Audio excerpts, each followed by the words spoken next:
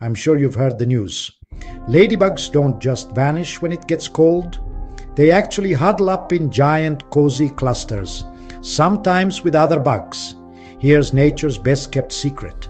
As winter approaches, ladybugs gather in big groups under tree bark, rocks, or even inside your house. And get this, they don't mind bunking with other insects, like beetles and even spiders. It's like a bug Airbnb. Why do they do it? When ladybugs bunch up, they can control humidity and stay warm. Kind of like snuggling under a huge spotted blanket.